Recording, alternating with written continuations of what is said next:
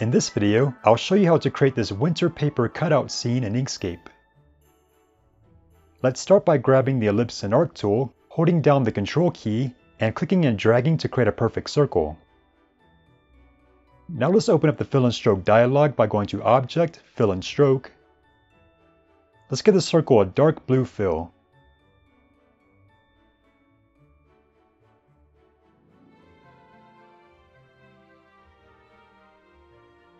Now let's click this button up here to apply a linear gradient, then grab the bottom stop in the list, raise the alpha channel all the way up, and make it a lighter blue.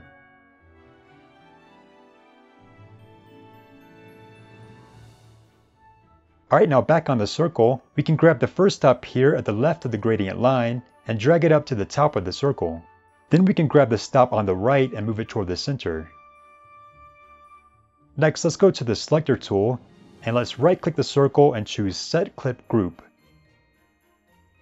With the clip group, anything that we create inside the group will automatically get clipped, so that only the parts inside the group will be visible. But first, we need to actually enter into the group. To do this, we right-click the group and choose Enter Group.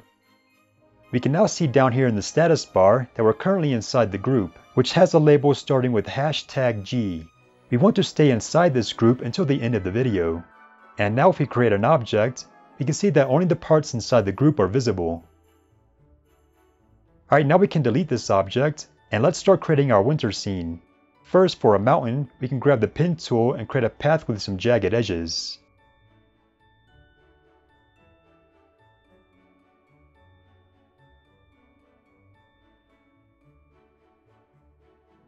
And for the fill color, let's go with a very light blue.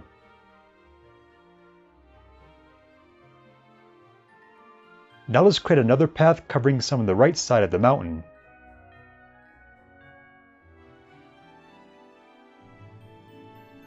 For the color of this one, I'll go with a darker and more desaturated blue.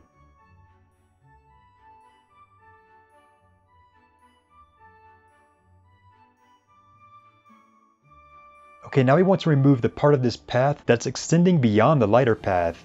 To do this, we can grab the Selector tool, select both paths by selecting one, holding Shift and clicking the other one. Then we can activate the Shape Builder tool here, click this area, and press Enter. Let's also add a white border to the top of the lighter part. For this, let's first duplicate the lighter path by right-clicking it and choosing Duplicate. And let's make it white. Then let's duplicate again. And let's make this one any other color so we'll be able to see it better. Then let's move it slightly down and to the right. Now if we hold down Shift and Alt and click somewhere inside this path, we can also select the white path. Then we can grab the Shape Builder tool again, click on this thin segment at the top and press Enter. Alright, now to make the mountain look like a paper cutout, we'll need to give it a drop shadow. And we want to apply this shadow to the entire mountain as a whole, so we'll first need to group all of its parts together. To do this, we can select all of the parts, then right-click and choose Group. Okay, now let's go up to the Filters menu, then down to Shadows and Glows, and choose Drop Shadow. For the settings, let's first go over to the Blur Color tab, and let's make the shadow color a dark blue.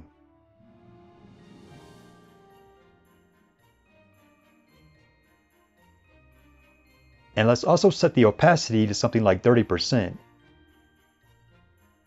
Alright, now let's go back to the Options tab, and we want the shadow to appear on the outside of the mountain. So we need to make sure the shadow type here is set to Outer.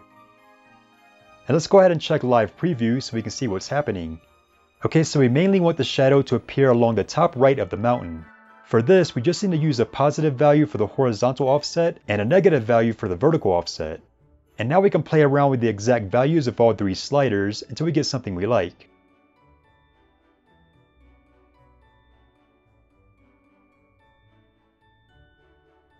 Okay, I think that looks pretty good, so I'll click the Apply button down here and close out of the dialog. Alright, now we can follow the same steps for another mountain.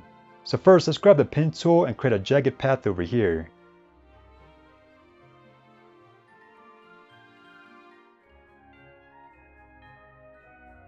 We can give this path the same fill color as the light blue path over here by grabbing the dropper tool and clicking the path.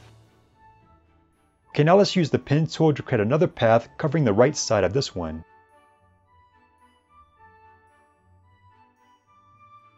And let's use the dropper tool to choose the dark blue from the other mountain. Alright, now we can use the selector tool to select both paths. Grab the shape builder tool, click this area and press enter. Next we can deselect everything, duplicate the lighter path and make it white. Then we can duplicate again, make it a different color, move it down and to the right, hold down Shift and Alt and click in here to also select the white path, then activate the shape builder tool, click this thin area and press enter. Next, to give the mountain a drop shadow, let's group all of its parts together. Then let's go to Filters, Shadows and Glows, Drop Shadow. The same settings we used for the other mountain should work for this one as well, so we shouldn't have to change anything. Let's check live preview just to make sure. Yep, that looks pretty good, so we can apply it and close this out. Okay, next we'll add some hills to our scene. For this, let's go back to the pen tool, and this time we want to click and drag to create some curves.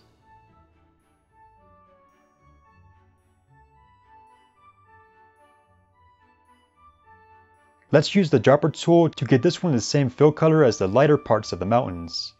And like with the mountains, we'll add a white border along the top of the hill. So first, let's grab the selector tool and duplicate it. Then let's make it white, duplicate it again, change the color, and bring it down a bit. Now let's hold down Shift and Alt and click to also select the white path, then use the shape builder tool to get just the top area.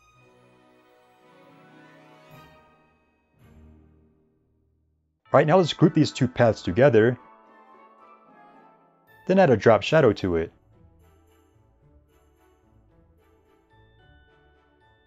Let's go ahead and check live preview. That looks pretty good, but I'll make some slight adjustments.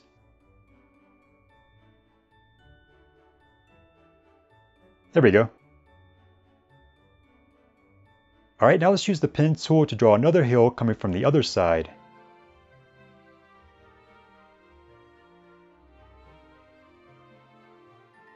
Let's make this one white, then add a drop shadow.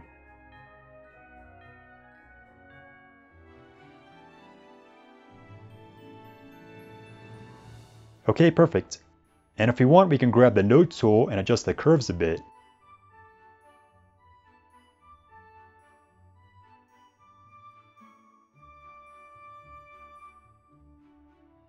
Okay, next we'll add some trees. For this, I like to go to the pen tool and change the shape setting up here to triangle in. With this, if we raise up the scale setting a bit, we can easily create triangular objects.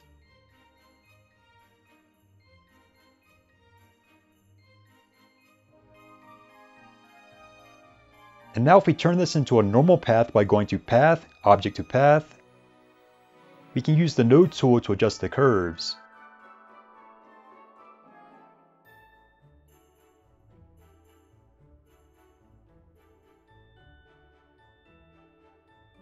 Alright, now let's duplicate the path. Let's bring it up a bit. I'll make this one more narrow. Then I'll go to the node tool and bring up the bottom center node. Okay, let's duplicate again. Bring it up and make it more narrow.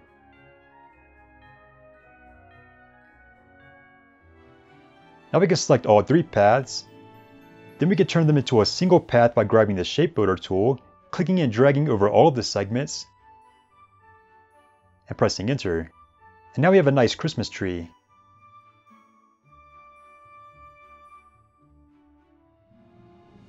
For the color, let's use the dropper tool to choose the darker color of the mountains. Then let's give it a drop shadow.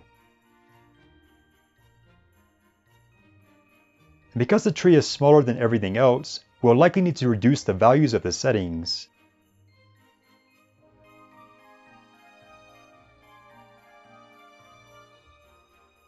We can also go to the Blur Color tab and raise up the opacity a bit.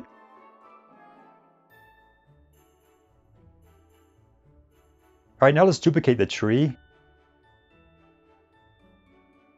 move it somewhere else, and change up the size a bit.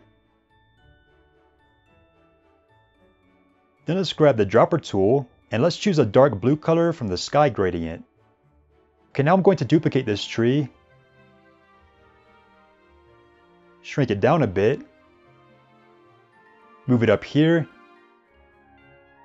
and click this lower button up here a couple times to put it between the hill and the mountain. And I'll do the same with a duplicate of the lighter tree.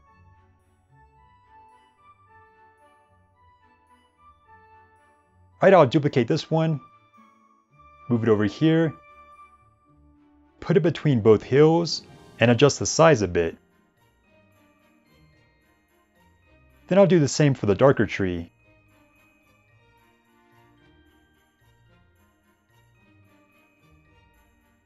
Okay, next we can add in some falling snow. For this, let's grab the Ellipse and Arc tool and create a small circle up here. And let's make it white.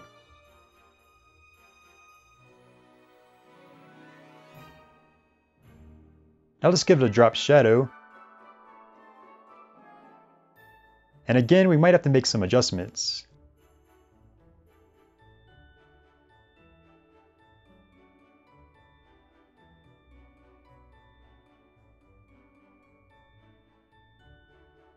Okay, now we can add some duplicates of the circle across the entire scene.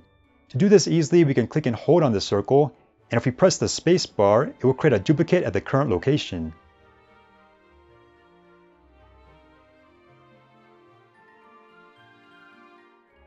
Alright, now let's scale this one down a bit while holding down Control to keep it proportional. Then let's create a bunch of duplicates of this one.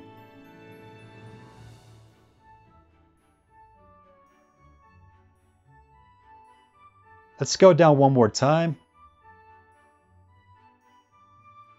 And use this one to fill in most of the remaining empty space.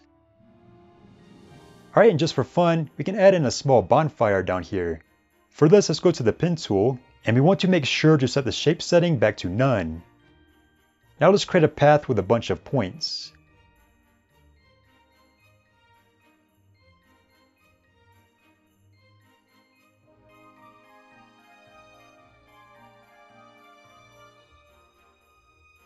Now let's give it a reddish orange fill.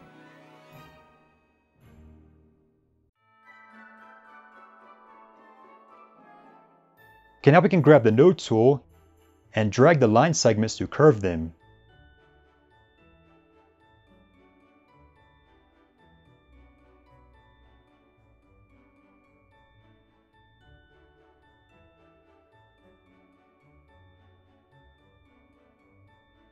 Next, we can go back to the Pen tool and create another pointy path inside this one.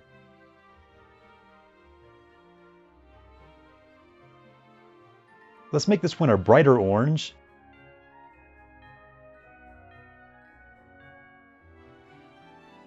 Then curve the segments.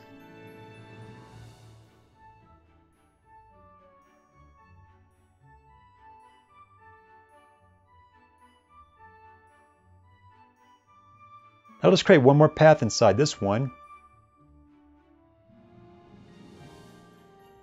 Make it brighter. And curve the segments. Okay, now we're going to add a drop shadow to each of the fire paths. So first we can select all three paths. Then open up the drop shadow dialog. This time we can change the color of the shadow to a dark orange. Now we can go to the Options tab, check Live Preview, and make any necessary adjustments.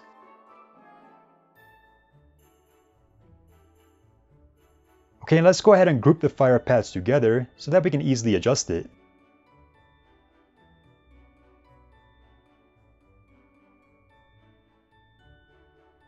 Alright, and for a final touch, we can add an inner drop shadow to the entire scene. To do this, let's click somewhere in here to select our original sky circle. Let's duplicate it. Now let's open up the drop shadow dialog.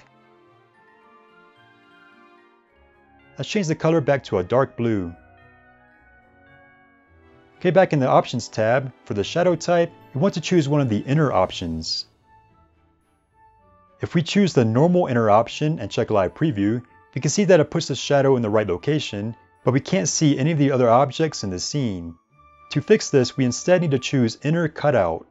This hides all parts of the object except for the shadow. And now we can adjust the settings until we get something that looks good.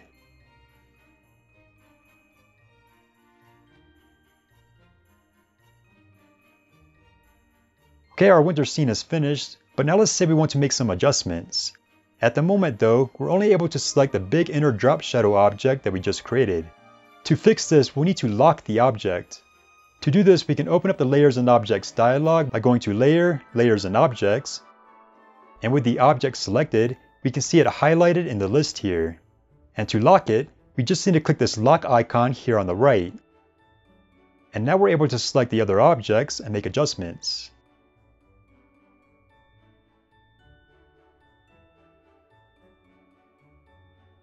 And finally, to get outside of the clip group, we can double click somewhere inside the canvas.